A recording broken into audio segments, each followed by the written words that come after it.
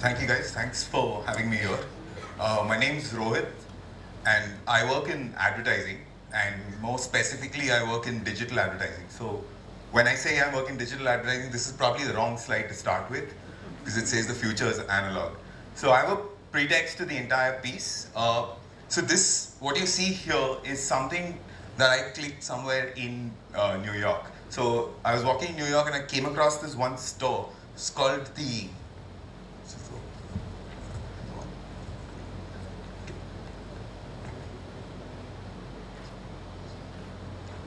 So I was in New York and I came across this store called the Lomo store. So it's a small little store like this, and then I walk across that and I see this store selling a bunch of cameras out there. And these are the old school cameras, right? This is not the regular camera. So I walk in and I find a bunch of these really cool looking old cameras that need this film in it. And that got me intrigued. So as I was walking there, there was this big hoarding which said the future is analog. And that word kind of stuck to me. So when I was called in here for the TED event and you guys told me the topic is back to basics, I think this kind of tied in. So I brought the entire aspect here. Now, when I'm explaining about the Lomo piece, I think I should get further in detail to you. So what the Lomo camera actually looks like, this is what it actually looks like. And there's actual history to what the camera is. So back in 1981, the Japanese first invented the small camera that anybody could use. So it's that small little Konica kind of a camera that people are taking around. They were clicking photographs with that, and that got really popular. Now the Russians obviously couldn't stand that. They said that we need to do something about this. So how can only the Japanese have something cool and why not us? So they decided to go into research to figure out what can we do with building a whole new camera in that space. And Lomo was a company that was primarily working with building lenses. So they used to build lenses for microscopes. So they got down to research, and this guy called Panfilov, he's the person behind the Lomo camera. He decided he looked at the Konica, he looked at the Lomo, and he looked at everything else and said, what do we do? How can we do something to make it better? So the idea was the other cameras were really heavy, so let's make a lighter camera. So instead of the steel body that you see, they replaced the entire steel body with plastic. So by using plastic, it becomes lighter is the whole idea. Now in that attempt to replace everything with plastic, they also managed to replace the lens that you see with plastic. So that was not done by intent, it was a mistake on their part. But when they came out with the first batch of the cameras, you know what happens with a plastic lens, right? Light goes in, it kind of diffuses a little, as opposed to a glass lens. So all the photographs taken by the Lomo camera had this kind of an effect happening to it. And while it was a mistake, the mistake kind of worked, because it became a whole cult movement, because people suddenly started seeing, oh, my camera can now have filters in it. So people started experimenting with their cameras.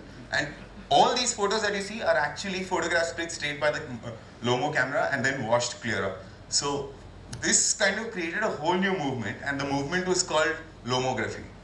This is back in 1982, and that's the big movement called Lomography started. It's still on, a lot of people have it.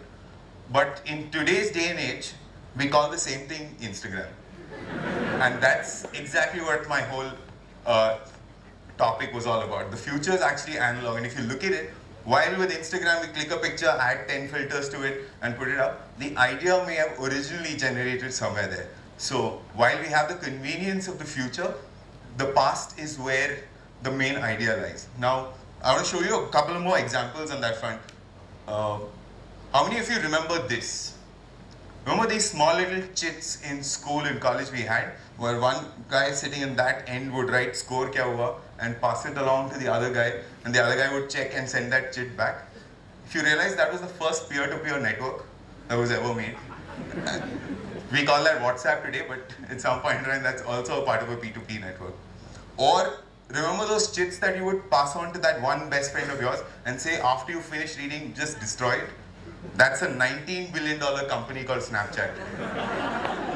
So if you look back, it's actually, the future is actually analog on that front. So another big example is, remember hieroglyphics, which all the Egyptians, they've carved in their entire walls of spaces.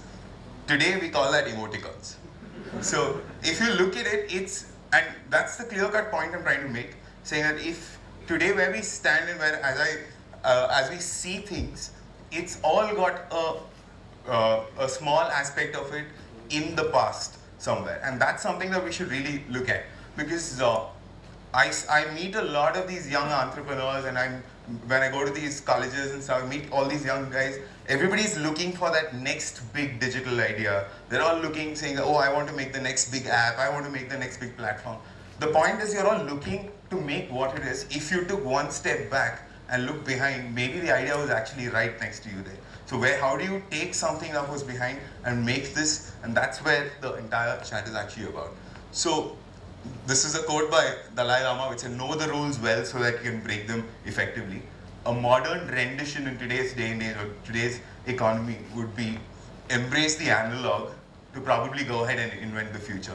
And that's exactly where I'm standing at. So now, because I work in advertising, and primarily in digital advertising, we tend to end up working every day with a bunch of brands. And I need to keep working, my entire team needs to keep working to developing newer ideas every day. So if you look back, to sell a bag of chips or to sell a packet of Pepsi, a bottle of Pepsi or some lipstick or anything, we have to come up with a new idea, and there is no new idea. We have to go back and say, okay, what really happened, what do we bring that into here?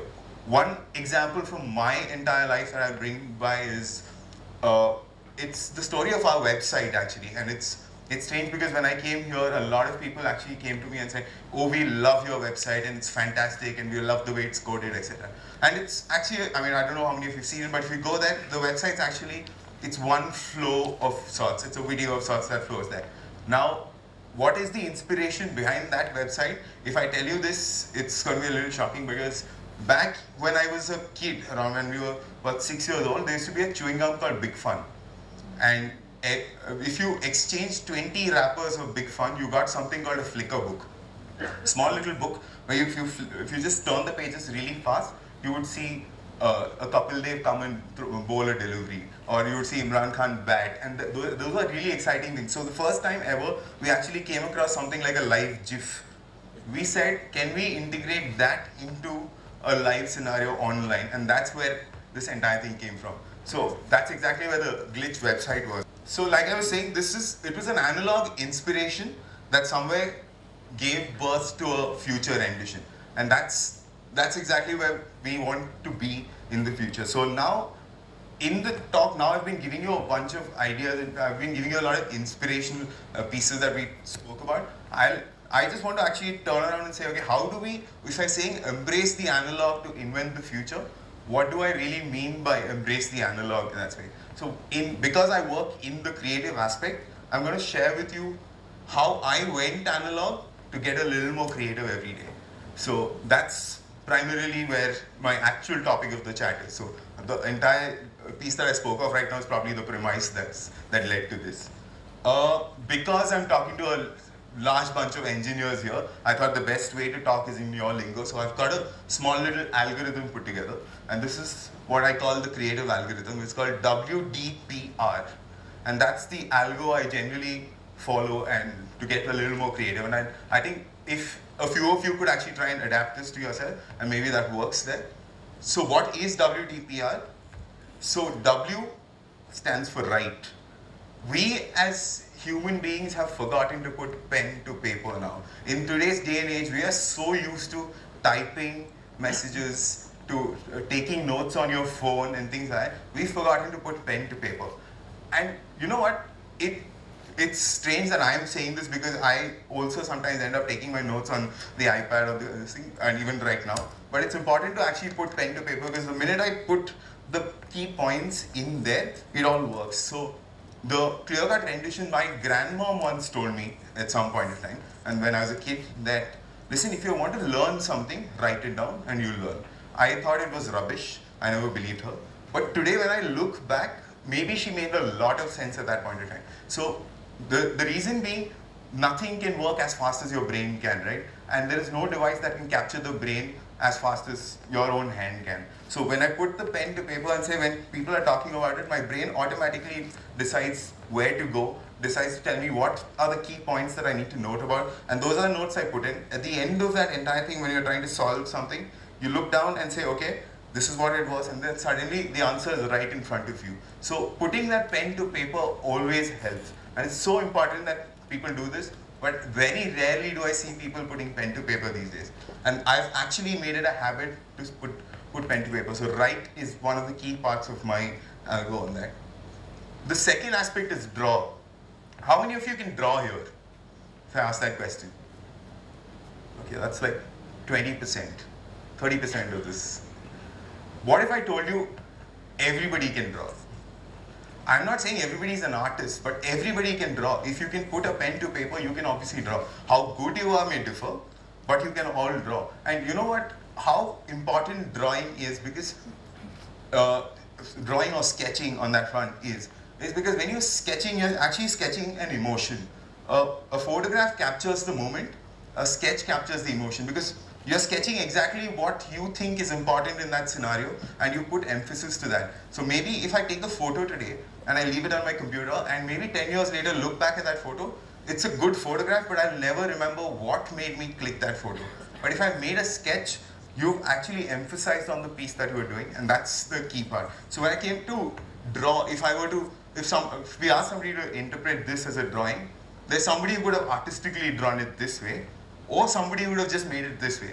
But end of the day, it's how that person saw it. And it's so important to know it that way. So I always end up, so when I've written something down that I was talking about earlier, the write piece, the minute I finish writing, I actually try and draw what I had written, because it kind of stays with you and it savors the entire emotion around it. And it's not just me who's saying this. Have you met Martin Scorsese? So Martin Scorsese, when he's directing a film, after he writes his entire film down, he goes ahead and makes his own storyboard. He draws his own storyboard because he wants to tell the story the way he wants to. So he's going to draw it the way he's seeing it as he wrote it. And you know how well he can draw? This is how his drawings look. I'm not joking, this is a Martin Scorsese storyboard. And it's as simple as that. You don't need to really know, you don't need to be an artist here, but the importance of drawing is so important for you to inculcate or take that moment in is absolutely important. So that's my second part of the algorithm.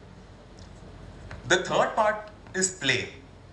And I think as we grew up, we've all forgotten to play. And we've all forgotten the importance of play in our lives. By playing, it kind of unleashes a certain kind of imagination. And that, as kids, remember when you used to play with G.I. Joes and Hot Wheels and stuff, and you would make your own story around this. You've forgotten that today, in today's day and age, because we are so busy working and doing other kind of things. As we grow up, we forget to play. And this happened recently. I walked into Hamley's, a toy store. I picked up a few toys and went to the billing counter. And the lady there gave me a dirty look like, is this for you? And I'm like, why can't it be for me? I actually make it a point to play, to spend at least 5 to 10 minutes every day with a few toys that are always on my desk. It could be a Lego, it could be some clay, but it's so important that as you play with it, it kind of gives you ideas. So when you're playing with the Lego, you think of something, an idea comes through, you write it down, the idea fleshes out, and the minute you write it down, you then try and sketch it, it works. So my actual algorithm comes down to the entire piece there, which is, it all repeats itself there. So I write, I draw, I play, and I repeat. So write, draw, play, repeat. And this is my creative algorithm that's there. Now, if I step back on the entire piece and I look at it, when I was 6 years old, I used to maintain a journal.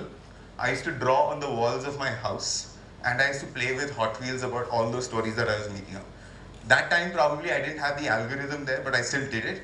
Today I've put a science to it to bring that algorithm, which brings me to the first point I actually made, which is the future is actually analog. It was the analog thing that I was thinking of, which gave me the future to doing what it is. Thank you.